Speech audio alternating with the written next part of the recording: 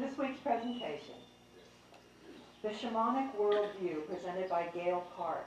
Over many thousands of years, our ancestors developed ways of expanding human capacity for healing and problem solving. The systems and practices they originated came to be called shamanism.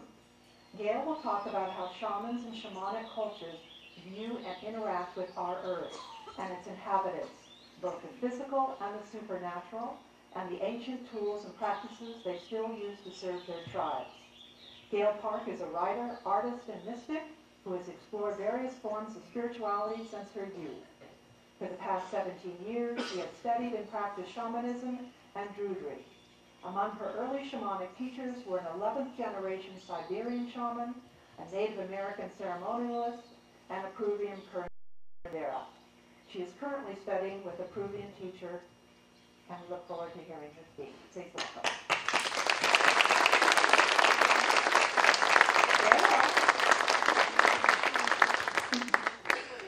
Oh, you come apart.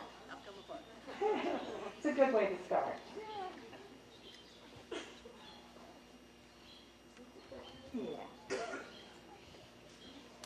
No. Okay. There you go. Yeah, there you go. Now I am. Okay. Good.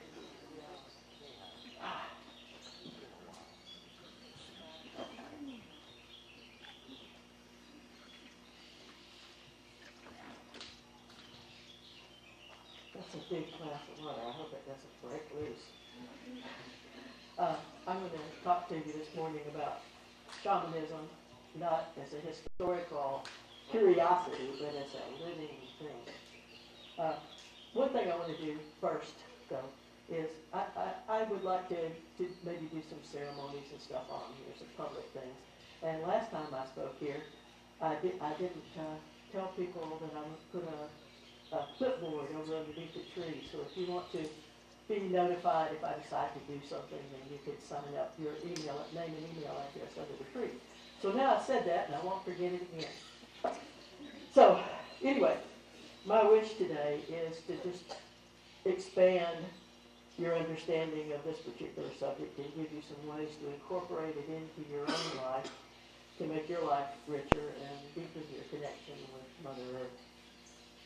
First, I'll say not all shamanistic traditions are the same. Different cultures have somewhat different symbolism and different ways of doing their ceremonies. I'll talk about what's been come to be called core shamanism, which is the shamanic practices that most shamanic cultures have in common. And a little bit about what I've learned personally. In describing shamanism, we can infer things about how the tribe operates and what it believes, and still believed and believes still. So what is shamanism?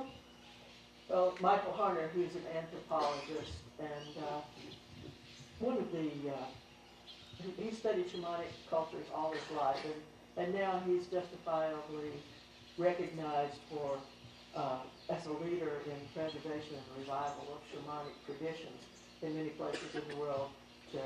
Have died out somewhat due to other influences.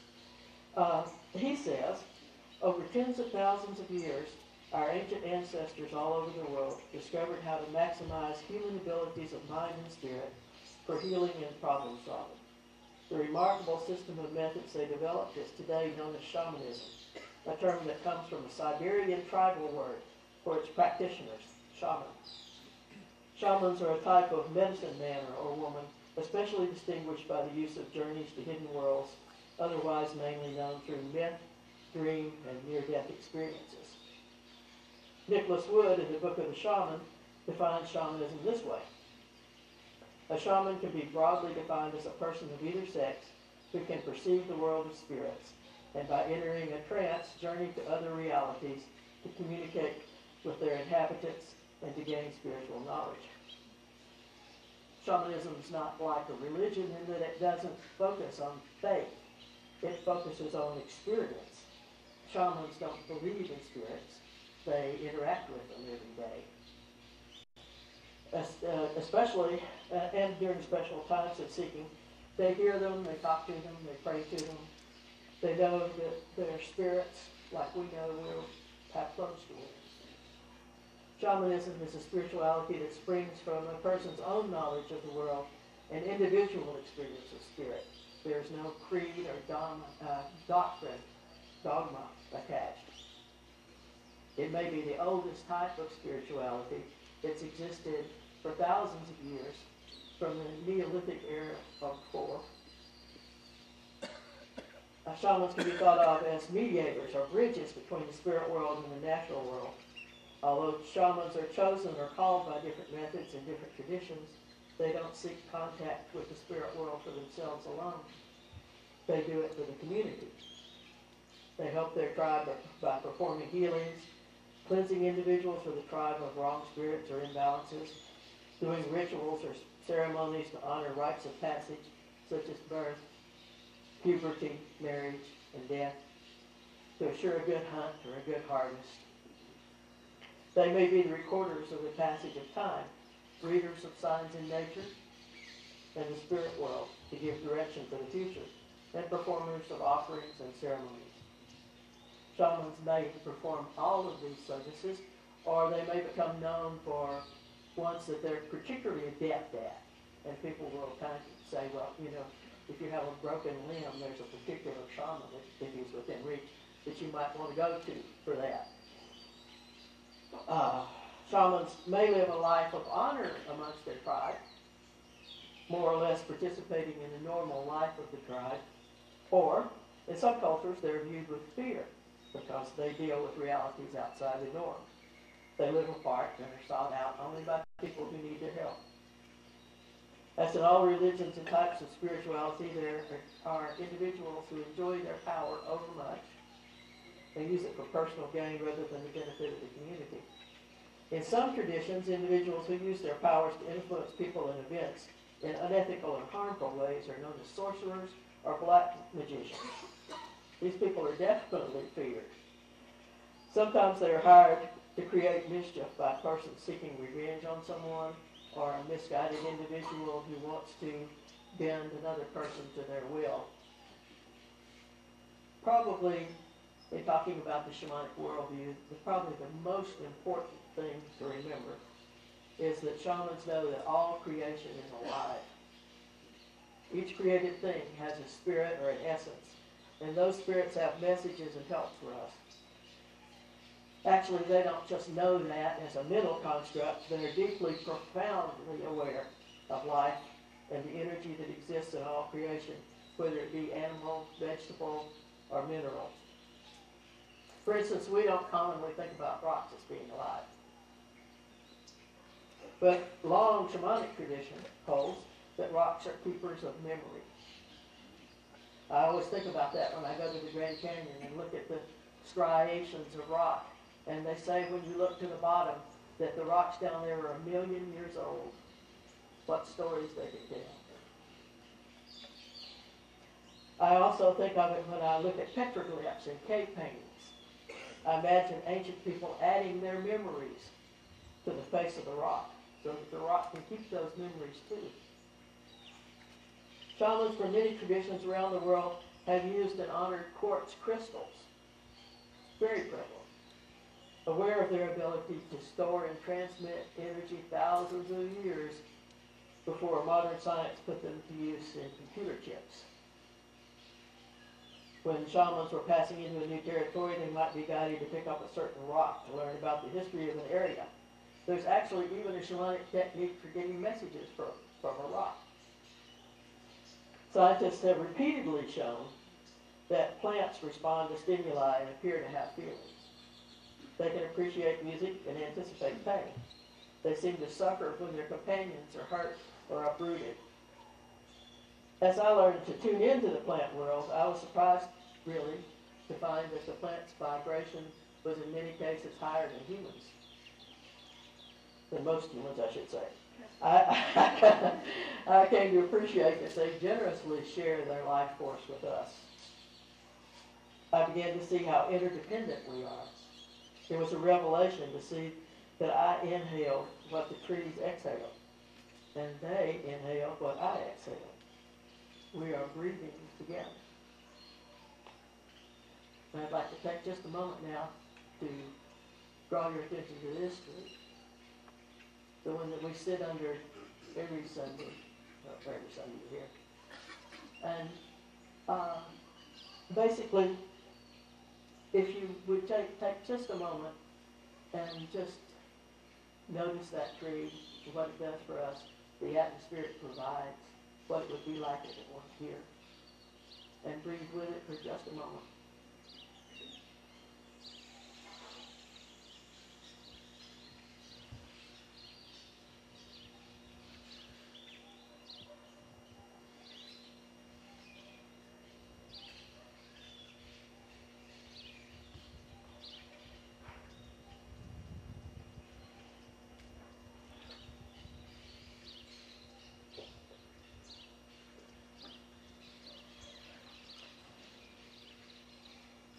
Scientists believe that all kinds of beings are equal.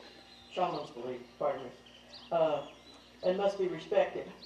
A shaman considers that we're all made of the same star stuff, which apparently science upholds. To the shaman, we're all related in our common origin and participation in the spirit of life. We all have a part to play in the grand scheme of things. The rocks and the trees and the animals and the birds are our kin. They have their own kinds of intelligence, and they all have value. We're very species-centric. We think that the whole world is created for us, and we take from it without even thinking many times. In the shamanic view, every act has to be performed with respect and gratitude.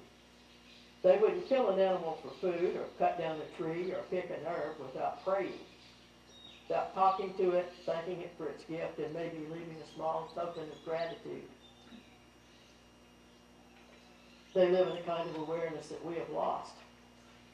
We're so removed even from our sources of food that few of us would think to thank the cow that lost its life to give us that hamburger. It came in a package, the killing already done for us. It was an anonymous cow, undifferentiated, unknown.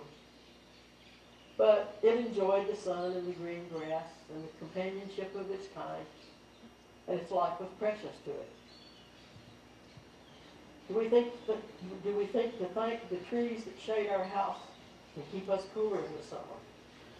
The pet that so devotedly loves us. Shamans might sing a song, say a prayer, or make an offering to honor their sacrifice.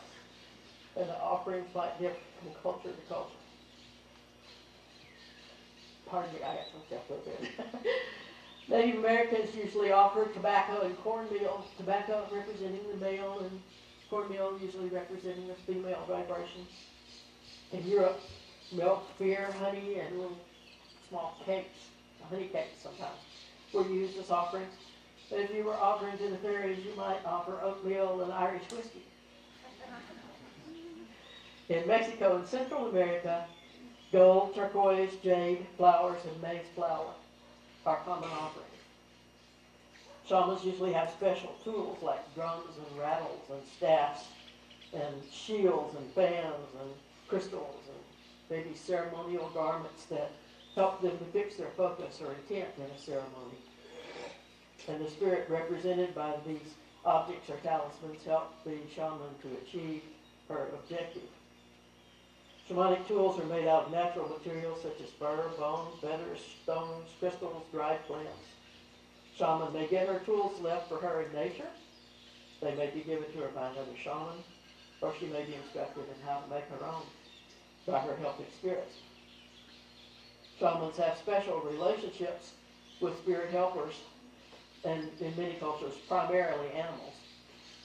Shamans often get their power animals or animals that work with them by making a special journey to other dimensions to find them. Or they might have a very powerful encounter with an animal in a physical form that reveals a special relationship. Among the shamanic tools may be symbols of his or her connection to their power animals. For example, if one of the shaman's helpers is the spirit of a bear, or bear in his medicine bag with shamanic tools. He may have a bear skin or a bear claw to help him draw on the qualities of a bear. He may paint a bear on his shield, or she may carry a bear in her medicine bag by carving wood or chipping stone into a likeness. So what benefit would that have? Different animals have different strengths and characteristics and qualities that they can share with us. Bear is considered to be kin to humans because it can stand upright and walk like a person does. Legends talk about how humans have turned into bears, and bears into humans, and bears into gods. The bear even has a constellation named for it, of course, Ursa Major, the great bear. In many traditions, the bear is a healing spirit, and because it sleeps all winter, it is also associated with the power of dreaming in the subconscious mind. It may symbolize withdrawal from ordinary activities to seek wisdom from the subconscious of the spirit world. So, how can a bear spirit help you? One way might be to help you meditate or to go within to find the causes of emotional and mental imbalance or disturbance and provide healing energy to help you release them, or to remind you to tend to your inner source of power. Obviously, a powerful predator, a bear could be a protector spirit.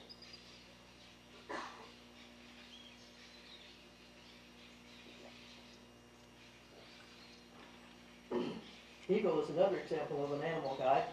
Every society that's had contact with eagles has some mystic symbolism attached to them. And if not eagles, then to other large birds. Eagles are commonly linked with access to Great Spirit and acute long-range vision, the ability to look into the future, a visionary spirit. The Pueblo Indians say that the eagle flies so high that he flies through a hole in the sky to Great Spirit, and he can bring back messages and wisdom for us. They're widely considered to be messengers from heaven and symbols of the sun. In Mexico, you may know, the ancient Aztecs were told that they should stop and settle where they saw an eagle standing on a cactus eating a snake. And that is actually where they did settle, Mexico City, I believe. And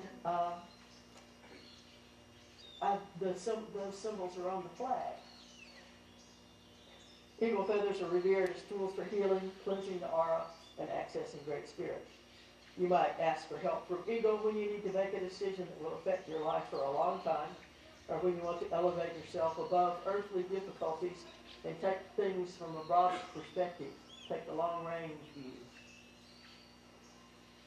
The drum is known as the shaman's horse because he rides its vibration to other worlds. Shamans may make their own drums according to instructions from their spirit guides.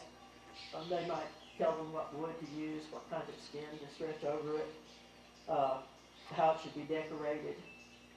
All of these components have a symbolism that gives the shaman more connection. Scientifically speaking, researchers have found that after about 12 minutes of drumming, particularly at the rate of 47 beats per second, our brain waves synchronize with the drum beat. And this level, 47 beats per second, corresponds with the rhythms experienced in sleep or moderate to deep meditative or trance states. Rattles are used for journeying, for calling spirits, and for healing ceremonies. They can be made out of natural materials such as seed pods, rawhide, shaped rawhide, gourds, turtle shells, smudge sticks. You may all be familiar with that, even those of you who don't have any exposure to this, are made of sacred herbs such as sage and cedar, juniper, copal. You don't put that in a stick, but it's another thing. It's used to call spirits. It's a sweet smell. And these things can be used to clear the environment, or to call spirits, or to take prayers to the Great Spirit on the smoke. Small bundles of herbs are lit with fire, and sometimes the smoke is fanned with a feather, or sometimes it's just blown in the direction that you want to cleanse or purify. Cleansing smudge made from the more pungent herbs can clear your aura or your area of confusion and imprints of people you've been around or situations you've been in. It's something you can do to your house every day, particularly if you have some sort of negative influence coming in regularly. And I know some of you probably do. It can be used to clear rooms or other spaces of negative imprints for people who are angry, sad, or sick. Shamans may use other tools such as special robes or clothing, jewelry, staffs, crystals, feathers, hide, bones, bells, whistles. Shamanic journeying is probably, as you know from the introduction, than travel to other worlds. It's a travel in consciousness. Is probably the major shamanic practice. Most shamanic traditions believe that there are three worlds. There's the underworld, the middle world, and the upper world. And the underworld is not like the Christian conception of hell or anything like that. It's a place that you might find power animals, and you might find fairies, and there's even a place there that they call the land of the dead.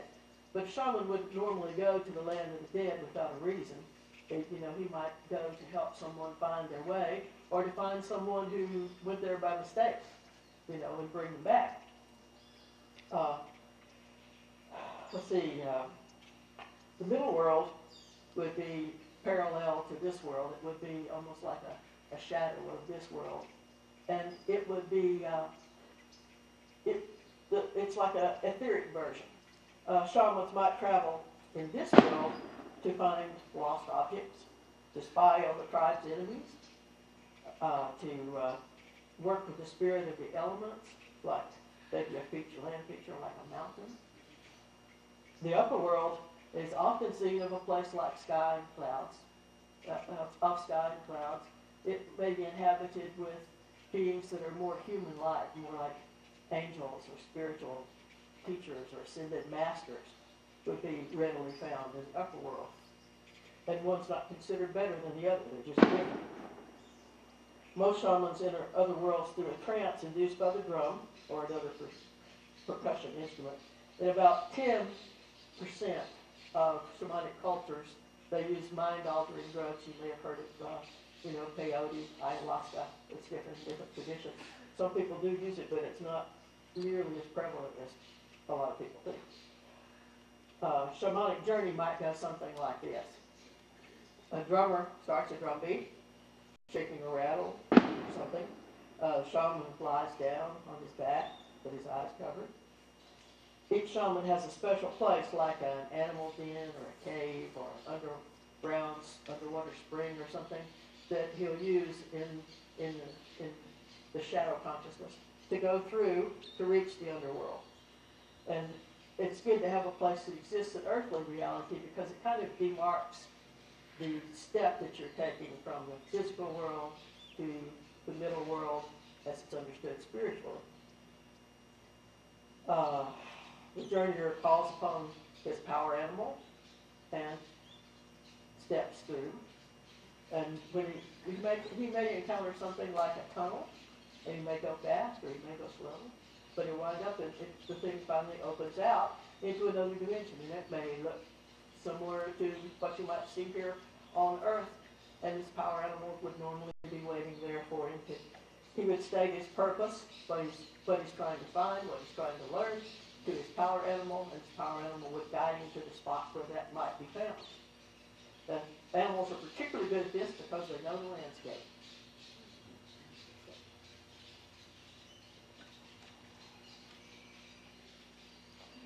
The shaman, after he arrives at the destination, he might talk to people or ancestors or ascended masters or other animal or nature spirits. And when he's ready to return to ordinary reality, his power animal takes him back to where he came in, to this reality, and he follows the same path back up, accompanied by a rapid drum beat. He thanks his power animal in that process somewhere. Now, I'll not say that it's strictly necessary to use a drum. There are many ways to enter a trance state or some kind of state where you're open to these kinds of encounters. But one of the main healing techniques that's used that's an example of how they might use shamanic journeying in another way is what they call soul retrieval. Trauma, abuse, and loss, they feel can break pieces off of a person's soul. And these pieces recede or go hide someplace because they can't stand the intensity of the feeling here. And that weakens a person and makes them more susceptible to illness or to the intrusion of negative spirits. The shaman might make a soul retrieval journey to recover these missing pieces and bring them back. So that would restore power and wholeness to the person that he made the journey for, give them that strength back. And a few other ceremonies that are pretty typical. Some of these are mostly Native American indigenous and Northern Native American indigenous. Some of them not.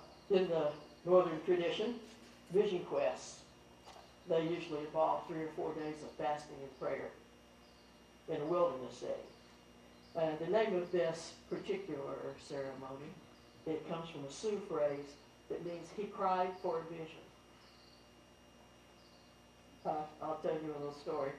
I once worked part-time as a tour guide in Sedona, Arizona, when I first moved there, taking people around to the vortexes and doing little ceremonies with them.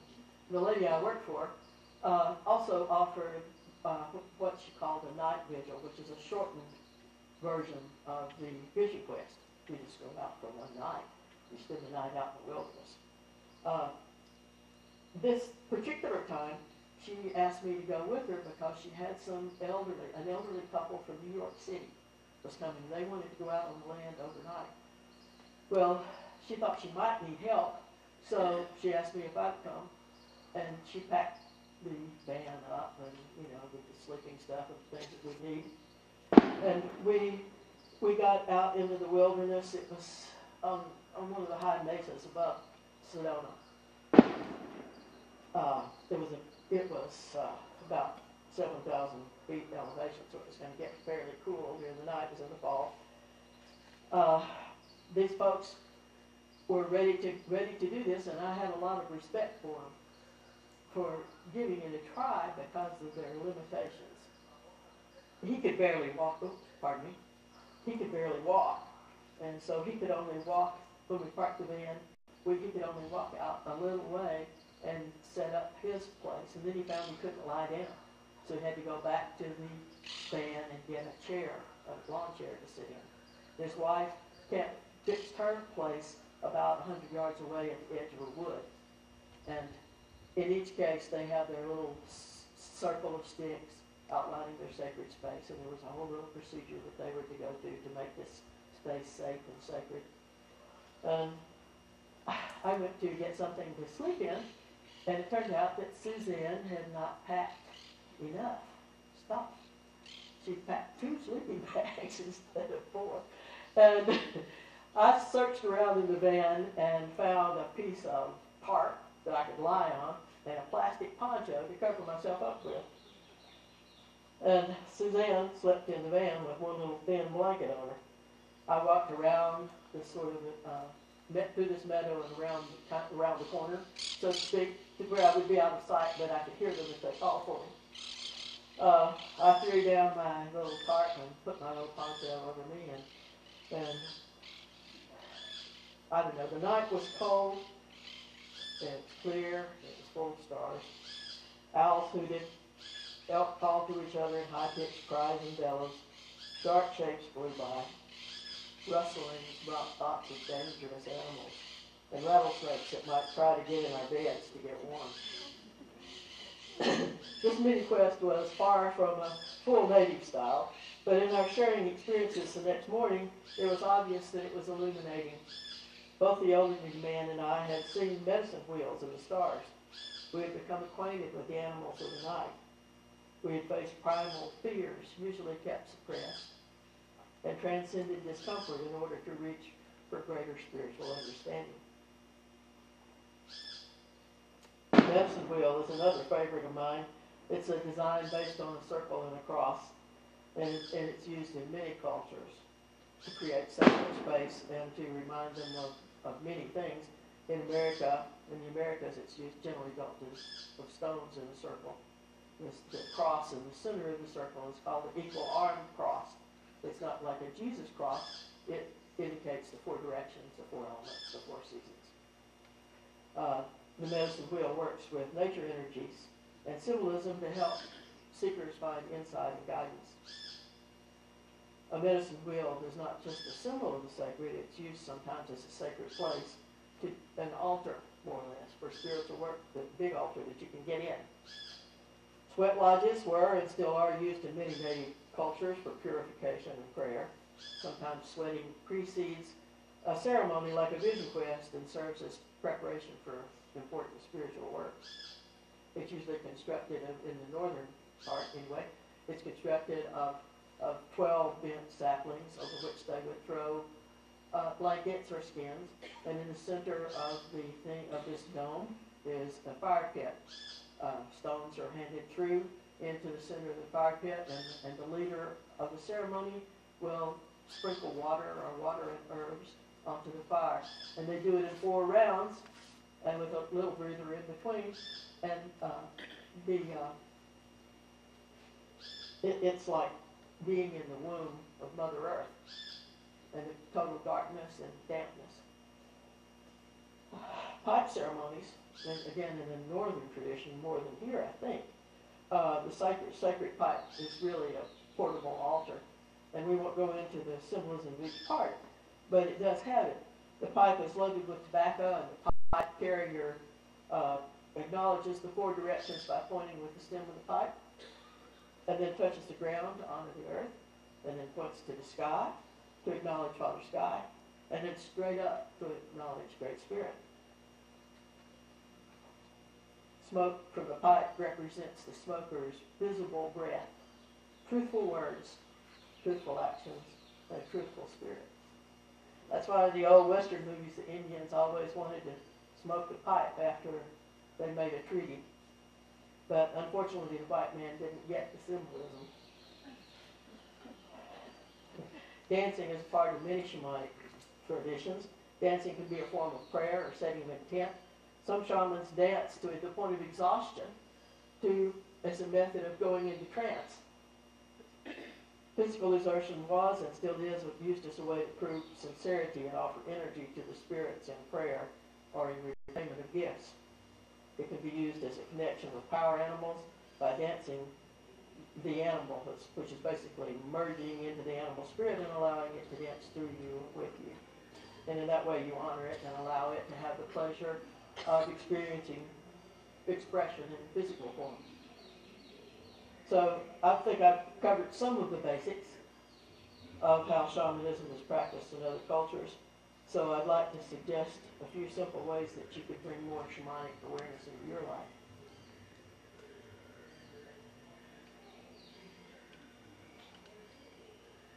You could create an altar made with natural materials, candles, sacred art, whatever you feel. Guide it to include. You might include something to represent the 4 elements of air, earth, water, and fire. You could use this as a place to do daily prayers, or meditation, or just to remember to honor the earth. You might take on the idea of smudging your house or yourself. I do it when I'm feeling unclear, confused. You could clear negativity that way from your life more and more.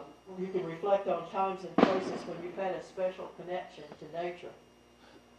Animals, plants, seas, mountains, forests. Ask yourself what they symbolize to you or how they made you feel. I'm sure you all, or those of you who are able, like to take a walk now and then. When you're walking in nature, really notice all the life around you. My hair is blowing in my mouth.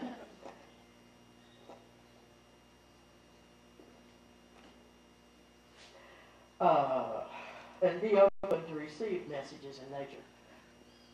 The main reason you don't get them is because you don't look for them and you don't ask. Take a walk in nature and really notice the life around you. Try to be open to the messages in nature. Notice the animals you feel most drawn to and reflect on their qualities. And you might think about animals that you're not particularly drawn to and what their qualities might be. If you were able to share with them, what would you like for them to share with you? You could be an example. You could treat the earth and its creatures with respect and encourage others to do the same. You could make simple offerings in places of power for you, places where you've had significant experiences or where you feel a special spiritual presence. Thank the plants and trees for their blessings. Remember where your food comes from and be thankful for it. You might consider living more simply, both for spiritual clarity and for Earth's well-being. I'd like to conclude with an excerpt from the chapter for All My Relations, which comes from Mother Earth Spirituality book by Ed Nagaha, who is known as Eagle Man. The plight of the non-Indian world is that it has lost respect for Mother Earth, from whom and where we all come. We all start out in this world as tiny seeds, no different from our animal brothers and sisters. The deer, the bear, the buffalo, or the trees, the flowers, the winged people, every particle of our body comes from the good things Mother Earth has put forth. Mother Earth is our real mother, because every bit of us truly comes from her. And daily she takes care of us. The tiny seed takes on the minerals and the waters of Mother Earth. It is fueled by Wiyo, the sun, and given a spirit by Wakam Tonka. This morning at breakfast we took from Mother Earth to live, as we have done every day of our lives. But did we thank her for giving us the means to live? The old Indian did. When he drove his horse in close to a buffalo running at full speed across the prairie, he drew his bowstring back, and as he did so, said, "Forgive me, brother, but my people must live." After he butchered the buffalo, he took the skull and placed it toward the setting sun as a thanksgiving, an acknowledgement that all things come from Mother Earth. He brought the meat back to camp and gave it first to the old, the widowed, and the weak. For thousands of years, the great herd thrived across the continent because the Indian never took more than he needed. Today, the buffalo is gone. You say ecology. We think the words Mother Earth have deeper meaning. If we wish to survive, we must respect her. Our survival is dependent on the realization that Mother Earth is a truly holy being, that all things in the world are holy and must not be violated, and that we must share and be generous with one another. So now, as a benediction, I'll use a Lakota Sioux phrase that's often used at the close of ceremonies to express the kinship we have with nature and all created things. Mataki Owasu, which means for all my relations.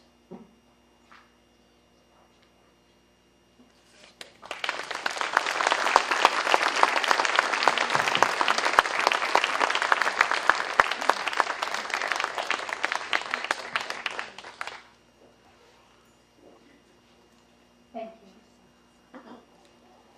So if you have a question, if you would raise your hand, the mic will be brought to you, and then if you would stand up, hold the mic really close to your mouth, that's the way it works best, and ask a question. We're interested more in questions than we are comments, though I know it's intriguing to give comments. Hi, would you mind sharing with us your personal experience you've had that was really memorable for you? Oh gosh. It would take me a few minutes to sort through there. Seems like something happens every day. Well, this is not, particularly, you wouldn't think it's no big shamanic deal, you wouldn't think. But what comes to me is something that happened recently, probably because it was recent.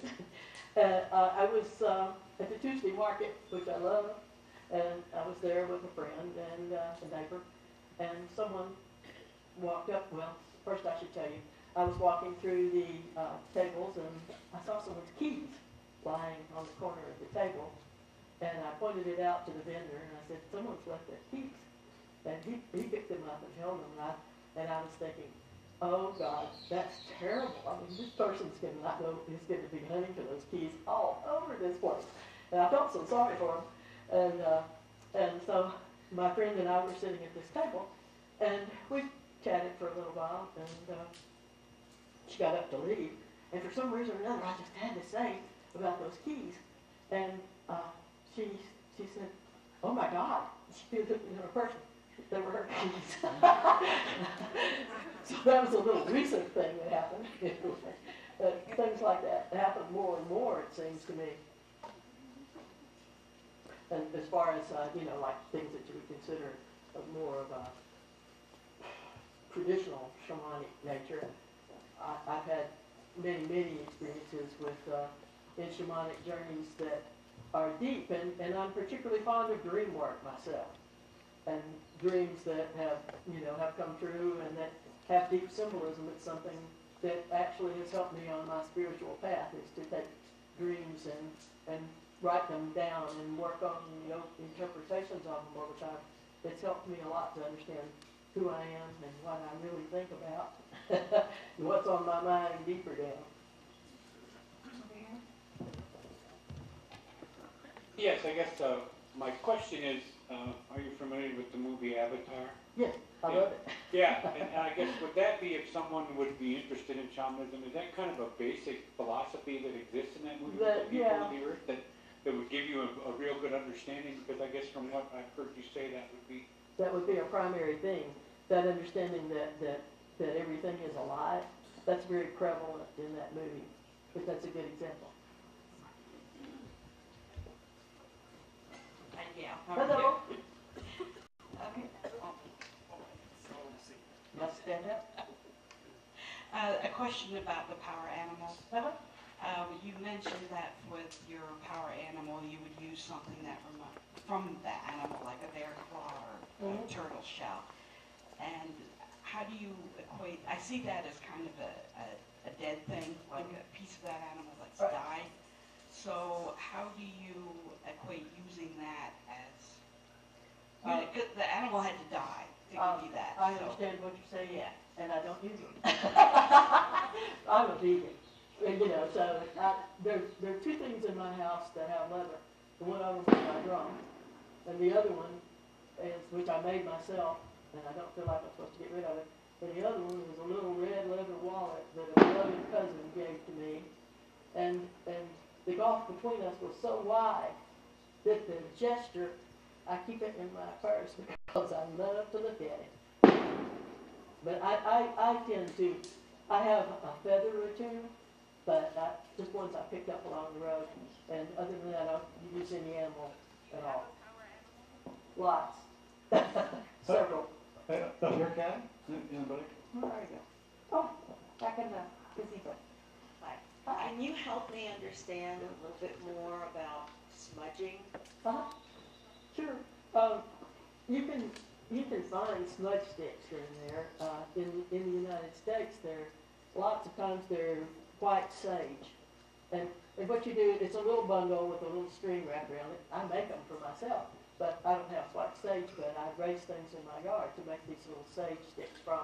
And you wrap them with a thread or a little thin piece of yarn or something it's going to burn. So you light the end of it, and you like if you wanted to clear your house, you would just go through and just wave it around, blow it, do a little prayer with it.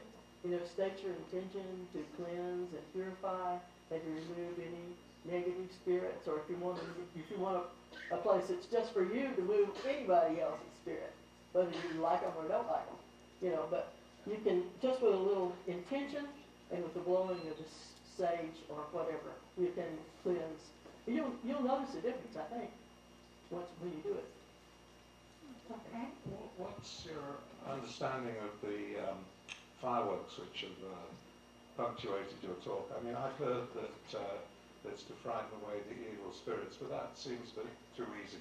I've heard that too. I'm sure that there are other things associated with it, and I honestly don't know all of what goes on in this culture. set myself a task to learn. But yes, they are supposed to frighten away the devil. The boom, you know, the boomy ones particularly. Hello, thank you. Can you speak if you've had any personal experience working with illness shamanically, and if not, maybe just comment a bit on their general view? Well, as I mentioned, they consider largely that one of the things that creates illness is soul loss. Those pieces that break off and go somewhere else when you suffer a trauma or an injury or a severe illness or the loss of something significant to you. That's one thing that they do, is do the journey to bring back that strength, back that piece of you to try to make you whole again. Basically, I did the ceremony the other day for a friend of mine who has had Hodgkin's disease or something. She's been very sick, and she's had to go through a lot of medical stuff, and I felt guided to do 7 ceremonies for her. And I've got 2 more to go. I haven't been told when to do them yet. But basically, I did them until I saw her aura light up.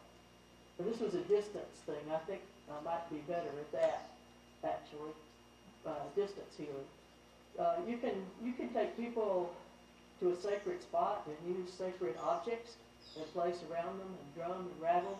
And some people use their hands, like to create a kind of a cleansing or an energizing of what would be the equivalent of the Eastern Indian chakra system. You know, the points in your body where you receive and generate energy.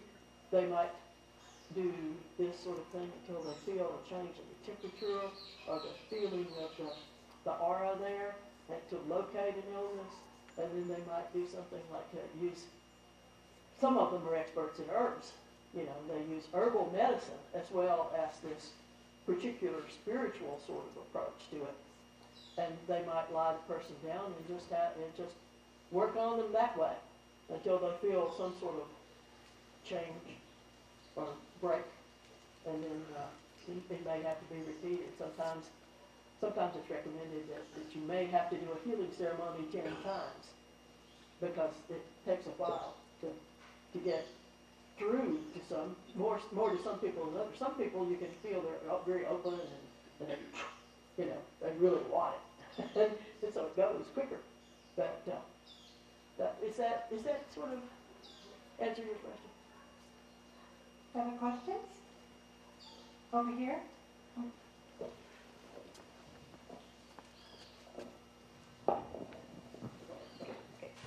A great many of our spiritual paths, religions you might call them, relate to, use the words God, Allah, etc. Mm-hmm. I'm wondering if, in your experience of shamanism, there is a similar term you might apply, or even if there's a part of a belief of a higher power or source or such. Yes. I've heard it called, you know, obviously the Native Americans in north of the border call it the Great Spirit largely. But I've also heard it called the Great Mystery. Sometimes the words that are used for the sun also can mean God. In this tradition that I'm studying now, there's a central sort of place in the altar that represents that sort of alignment, and it's called Kuiti. So that's not a word for God necessarily, but it's a word for that sort of vertical input to us and access upward.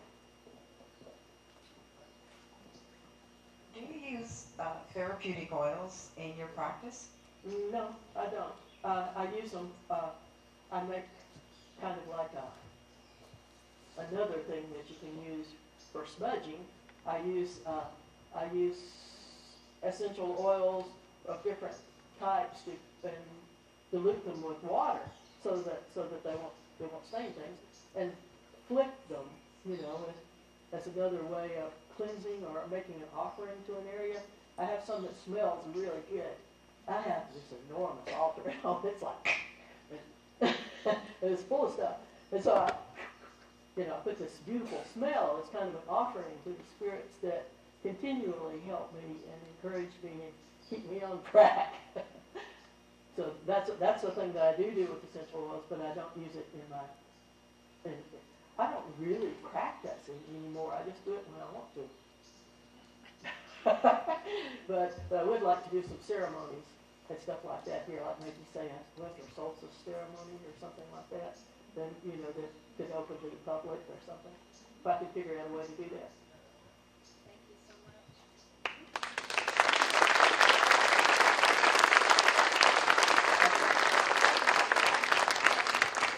So don't forget, if you'd like to sign up to see about the possibility of doing ceremony with Gail, the sign-up sheet is underneath the tree.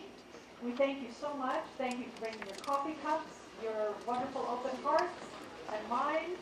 Please stack your chairs, throw away anything that you've accumulated that's throwawayable.